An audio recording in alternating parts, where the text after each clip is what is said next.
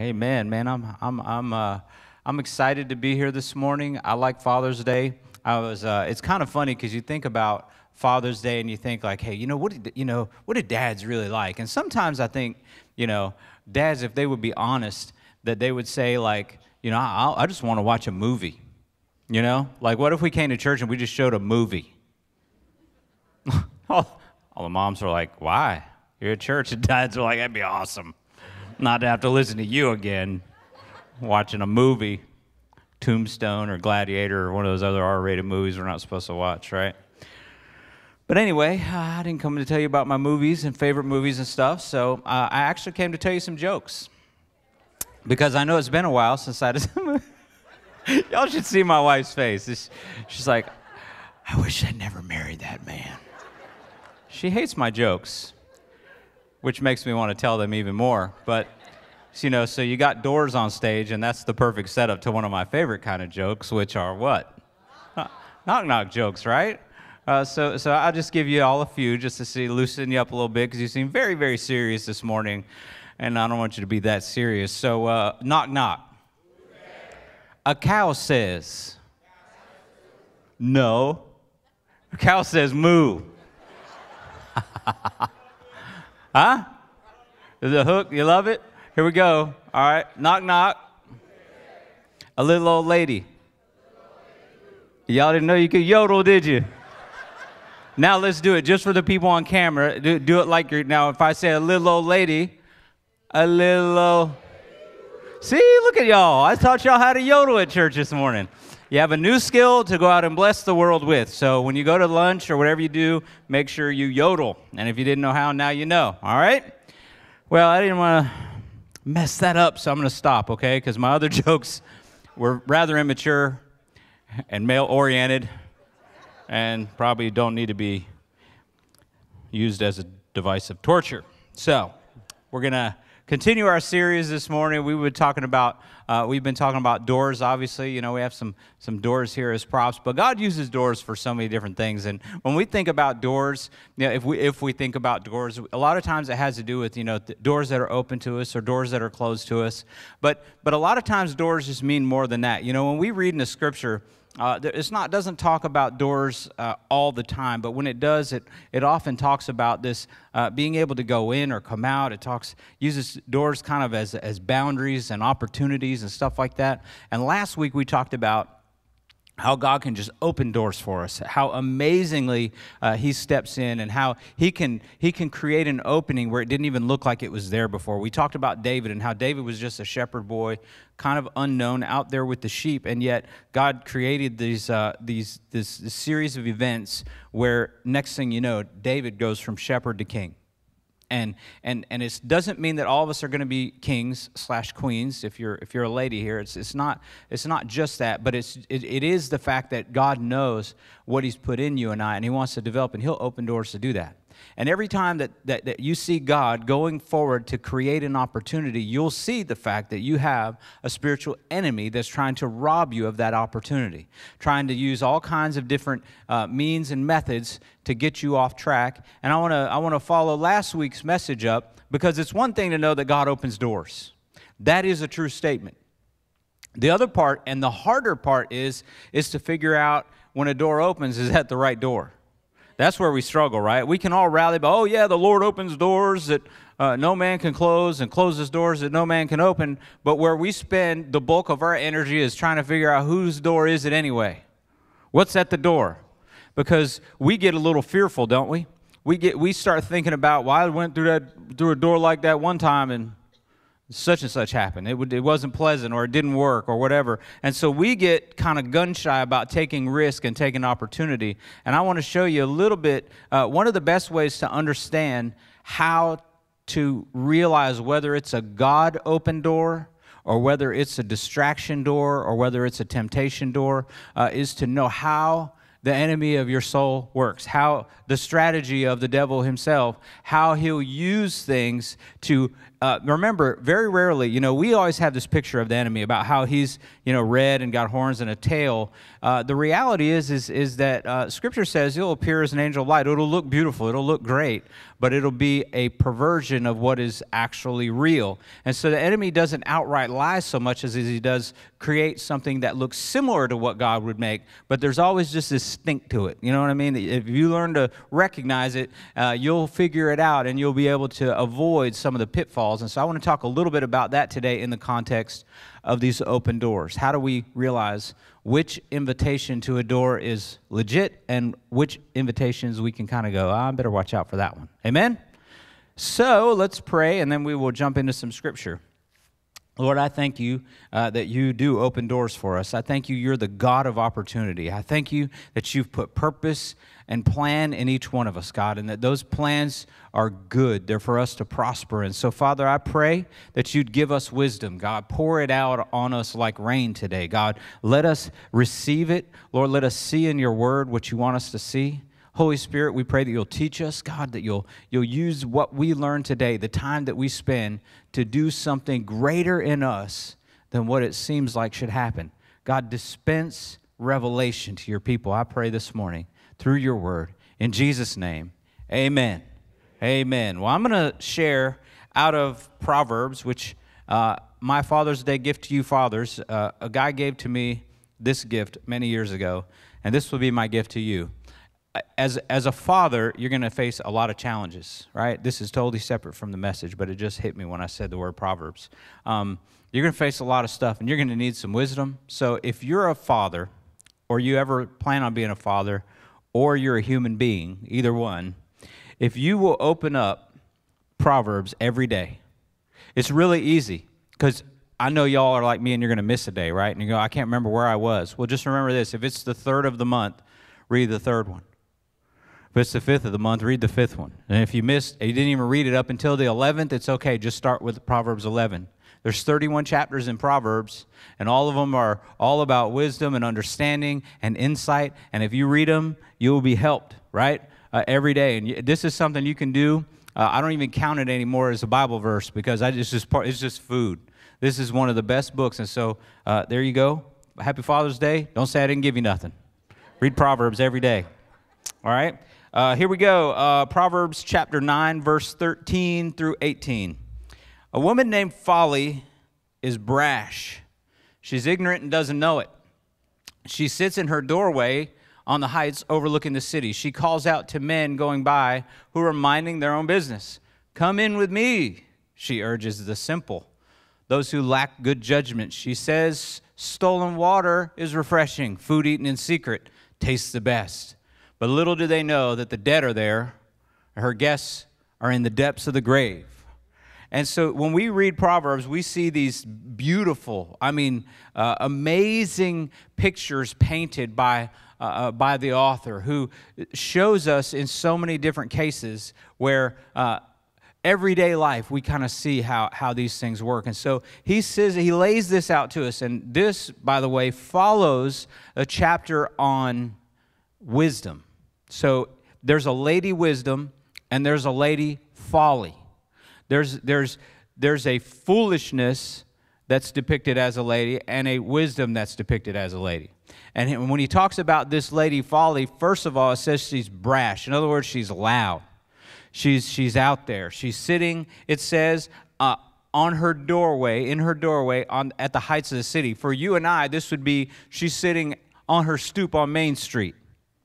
She's sitting at the door where everybody's hanging out, everybody's passing by, and she calls out, the scriptures say, to men going by who are minding their own business. Now picture this. You got to turn on the imagination station in your mind a little bit if you're going to get what God's trying to show us here this morning.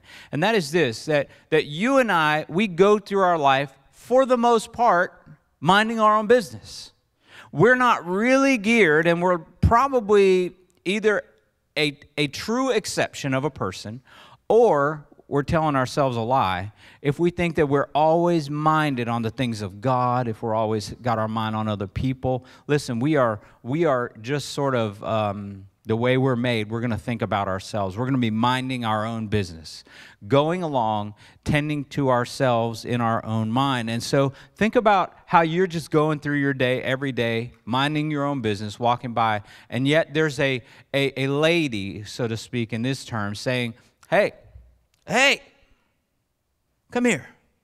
I was at the laundromat the other day doing my laundry, and this guy, I'm walking by, he kind of looked a little sketchy anyway, but as I was going past the washing machines, he said, hey, man, you look like a cool guy, which that confirmed he was sketchy, right? I don't know about you, no one looks cool at the laundromat, right? I don't. I'm all in my way big gym shorts. Oh, she said, yeah, my wife said, yeah, you do. You look sexy at the laundromat doing laundry. No, man, that's the best a man can look, ain't it? No matter what you're wearing.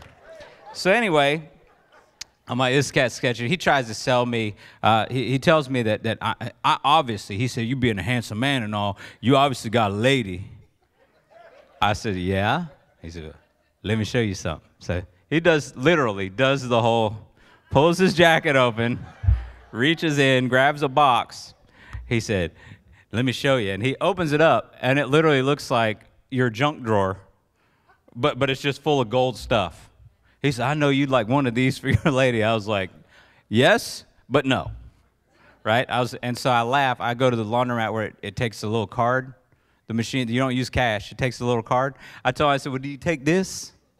He said, no, man, just cash. I was like, oh, sorry, dude. Debit? He said, no. So, oh, sorry, man, I'm out, Anyway, there's this certain, when you think about what the Scripture's saying, I'm using that story to say that there's sometimes that someone will call out to you and you'll kind of know it's sketchy, right?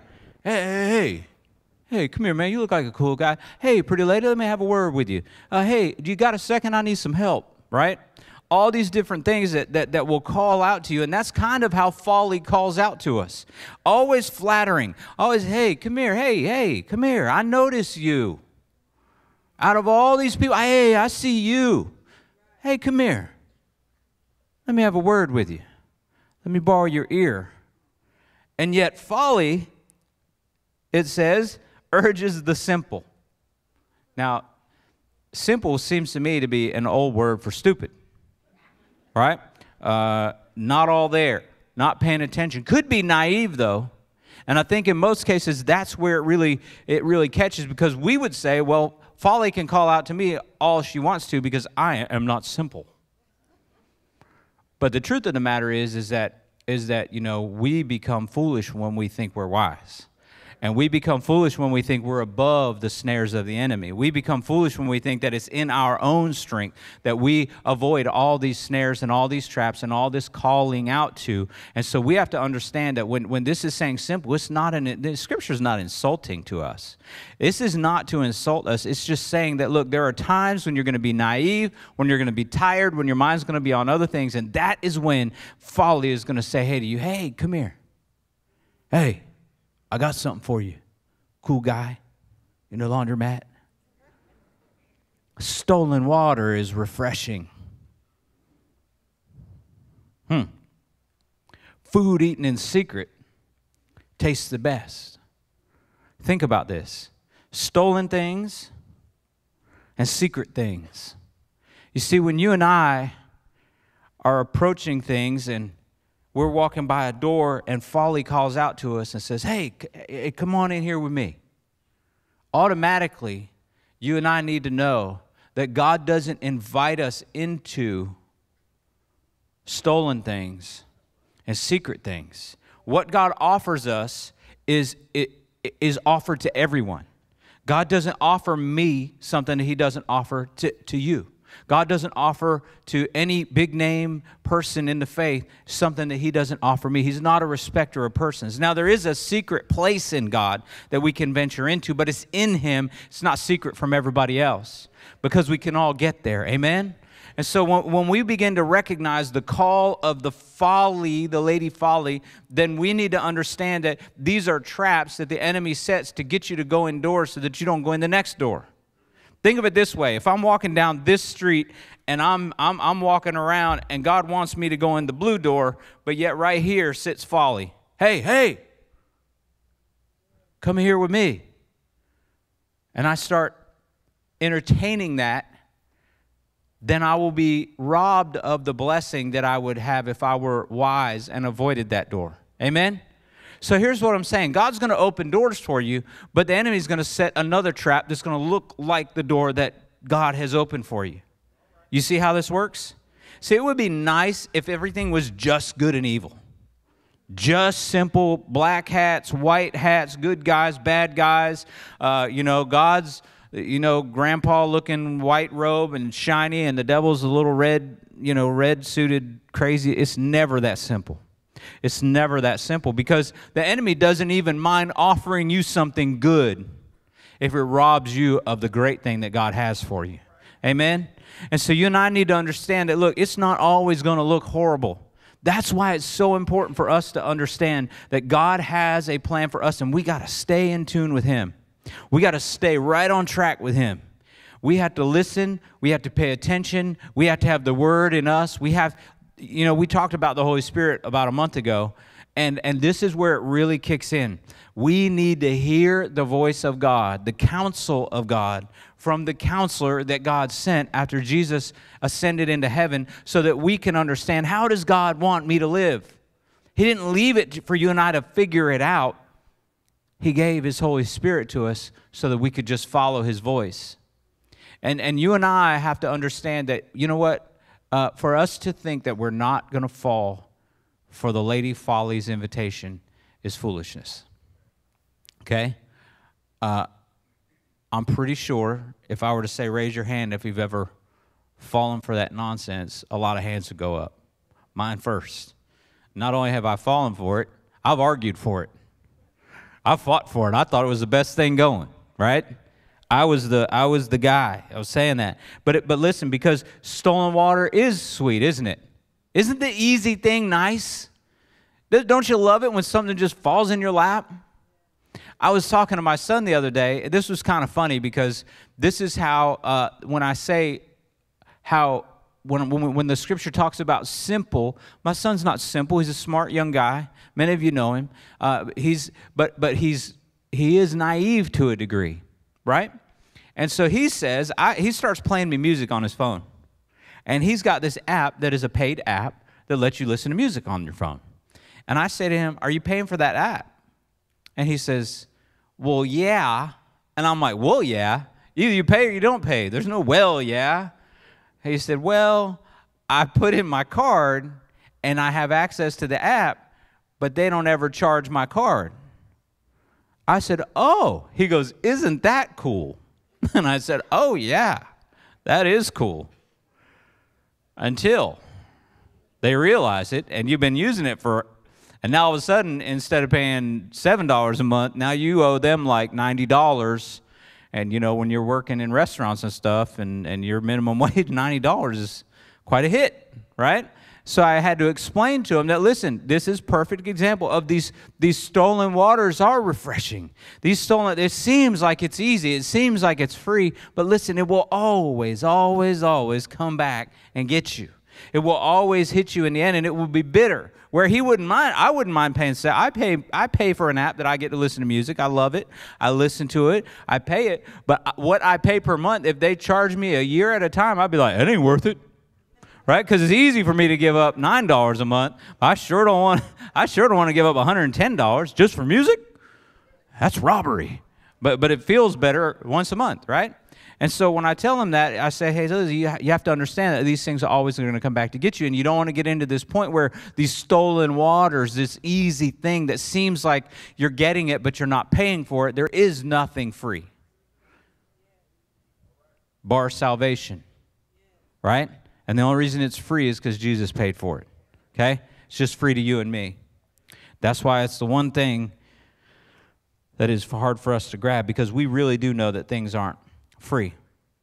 What else does she say? Food eaten in secret tastes best. Now, I know y'all. I even seen some of y'all. Some of the best Taco Bell that I eat is in that parking lot behind it.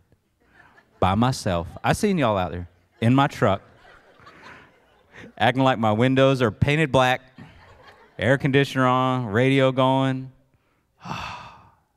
Boy, food eating in secret. I ain't got to talk to nobody. I can have stuff running down my face. My wife ain't telling me. Oh, man, I just can do it all, you know, right? And you think about it, some of y'all are like, oh, my gosh, does he really see me out there? Yes. I've eaten my share of burritos. No, I'm saying, but you think about this. The things that we do in secret we think are sweet. The things that we do that we think are hidden are sweet. The things that we do that we think other people don't see are sweet. And the reality is it is. I mean, the Scripture's not lying when it talks about how sin feels rewarding for a time, right? And what is done in secret, understand, isn't always, you know, I mean, eating a burrito in secret, just want to be away from people, there ain't nothing wrong with that. So that's kind of me making light of it. But the reality is, if I'd be embarrassed if somebody saw me eating it, now it's a problem, right? If what I'm doing, if other people see it, and I feel my conscious, my conscience kind of grips me, then I know that I don't need to do that. I know that there's something wrong with that. And we need to be very tender about that. We need to understand that the things that we do in secret, that if the Holy Spirit's saying, you know, you don't need to do that, as silly as whatever it is might be, or as serious as whatever it is might be, it is best for us to just listen to that. Because if not, here's what happens. We find ourselves just literally walking in the door with Lady Folly. We are knowingly just marching in. Hey, what you got in there? I have stolen water, and I have food that you can eat in secret. I have things that please you and are good to you, but they're stolen and they're secret. If the enemy ever presents you with an opportunity, with an open door, it will probably not look brazenly, it won't look so clear that it's stolen. It won't look so clear that it's secret or forbidden. But the truth is that if you have the Holy Spirit will show you and give you wisdom about, hey, hold on a second, right? Now I'm going to go ahead and meddle a little bit, just a little, because I think it's important that we understand this stuff. When you steal something, you're stealing. Can we just be clear about that? So when you steal everything from digital music to computer stuff, whatever, that's still theft, right? That's a hard thing. People get mad about that, right? But it's true. Somebody took the time to make that and make it available, but you're going to take it for free. That's still stealing. It'd be the same thing if I whittled you a little train track, you know, out of wood, and I sold you that good. You paid for it and took it home. But if you took that, you'd steal it. But we don't think we're stealing when we do things that are unseen, when we think things are done in secret. And the reality is you and I have to be clear about that. Why? Because when we do things that are like that, we are numbing our conscience to it. We're dulling ourselves down, and we're sort of spending time with Lady Folly versus Lady Wisdom, right? And so keep yourself sharp. Be ridiculous people about your integrity. Be ridiculous people about how you see things, because it's easy, and it's not even a slippery slope. It is a straight down slope. When you begin to make exceptions, you'll always begin to make more exceptions. And Lady Folly knows that, so she just offers you something like a stolen drink of water, right? This is sweet. Well, yeah, so is water that I paid for, right? Does it make sense? And so you and I are presented opportunities, open doors by the Lord that are good and pure, and you're probably going to have to work for some for it.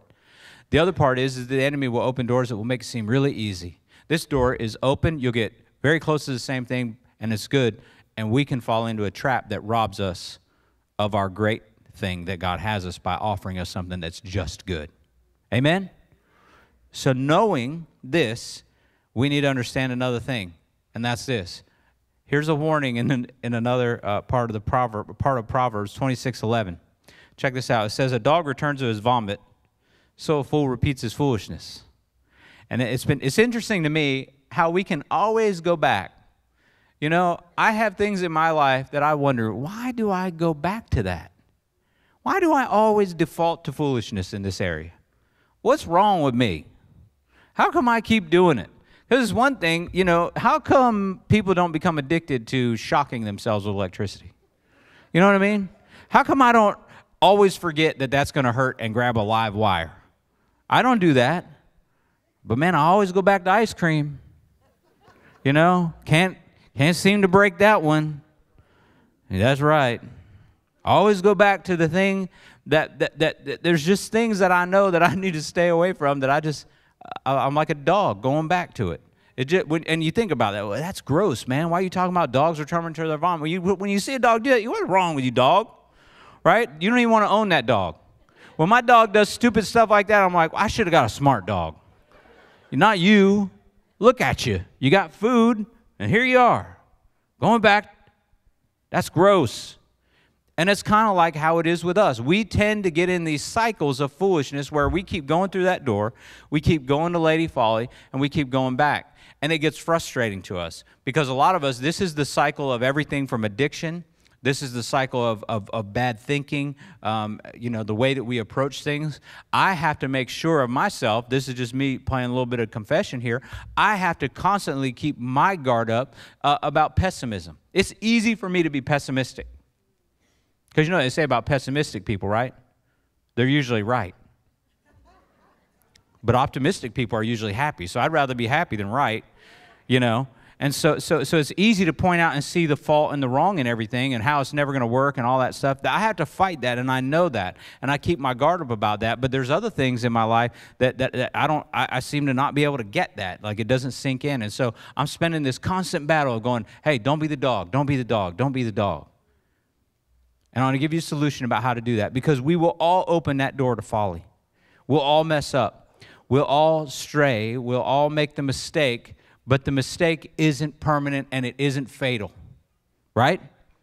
It says here, and I'll go back a scripture, in 18, it said, little do they know that the dead live there. In other words, the dead live in the arena of folly. The dead live in the area of stolen waters and things that are done in secret.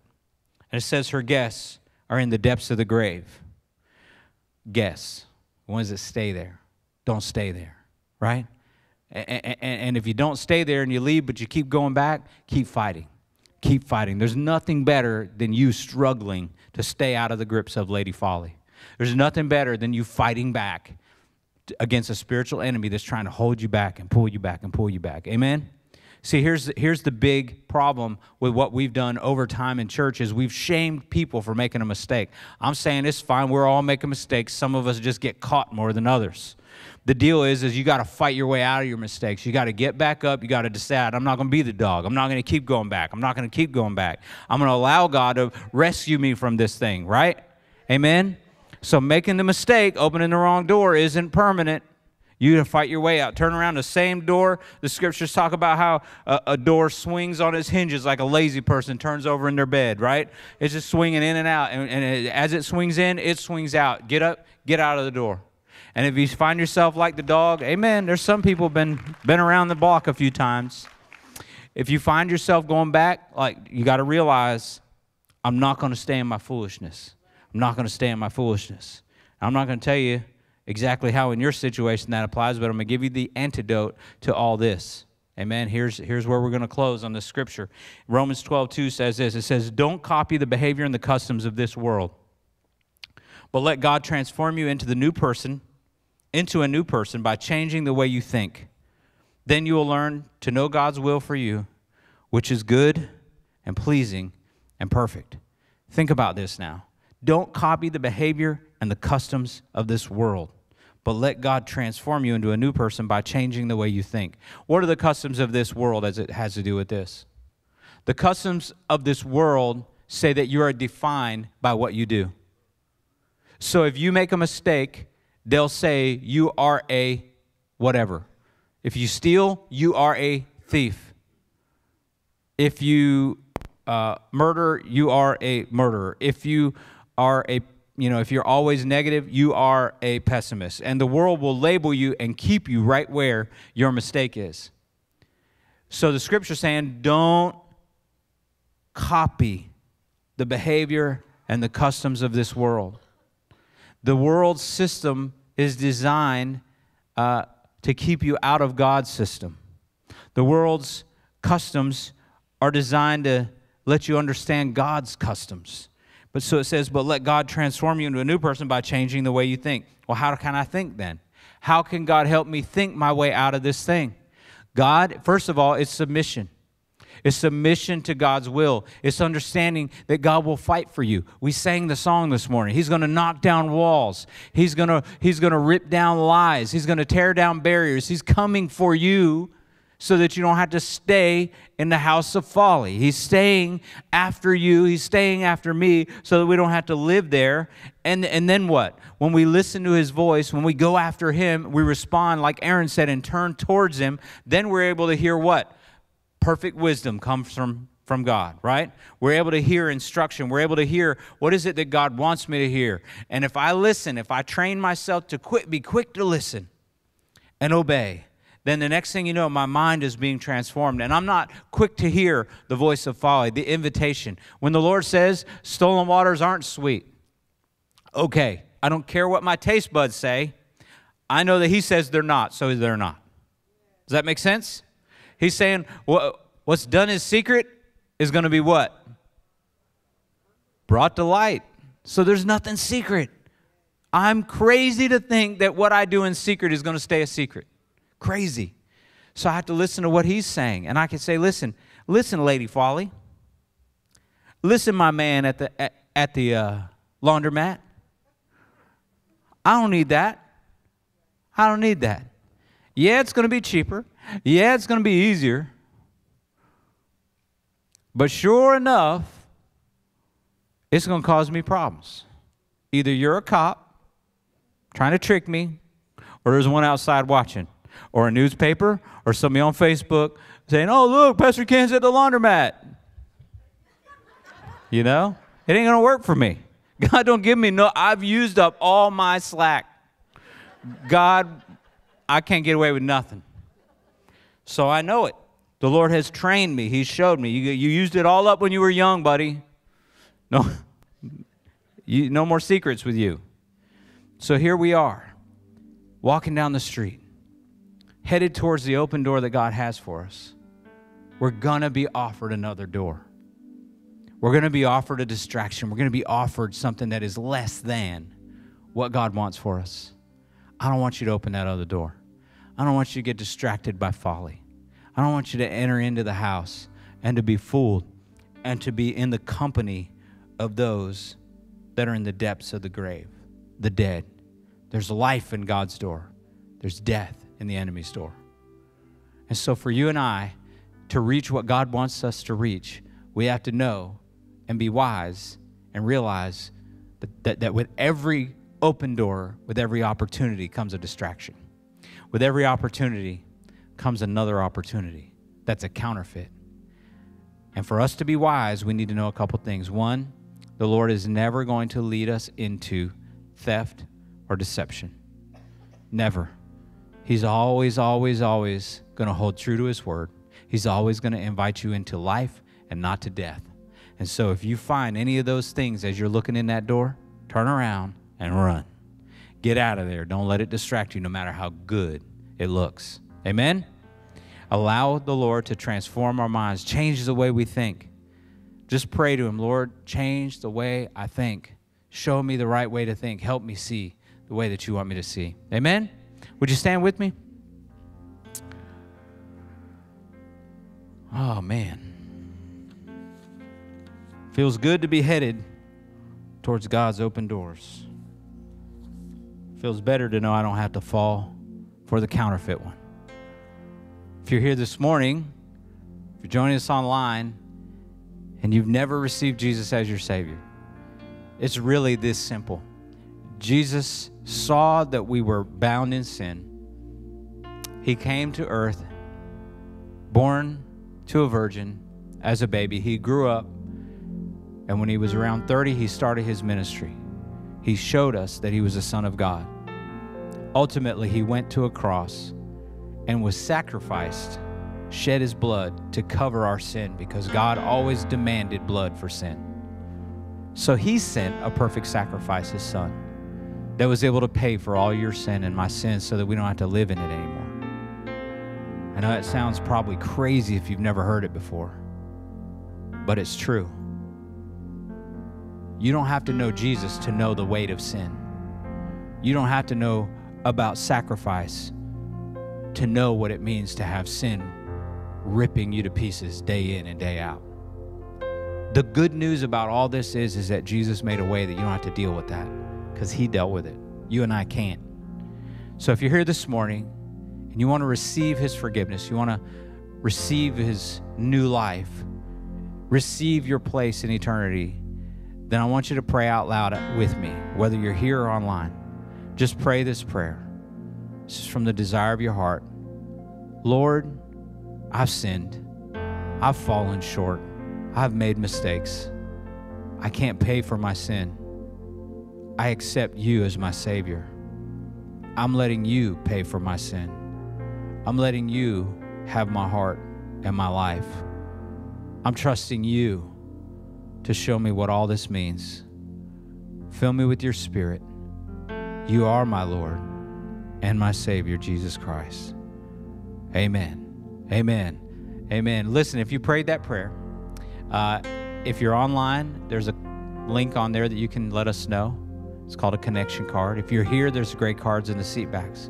Don't leave without grabbing one, filling it out. There's a little block on there that says, I receive Christ as my Savior today. Listen, there's nothing better than being born again. There's nothing better than being in right standing with God. Nothing better. And so if you made that decision, I celebrate it with you. Good news, hey, we had a young lady get saved in Growth Track last week. That's awesome. How about that? That's awesome, you know. So God's doing his work. God's doing his work, still increasing his kingdom and breathing life into his people. Whether you're just saved, whether you have been, God wants to give you life and give it to you abundantly. I thank you guys for being here. Father, I pray a blessing over all your people. Lord, I pray that as they go, they'll prosper, God, that they'll have wisdom and that they'll have understanding in everything that they do, that they'll stay away from Lady Folly and all her invitation.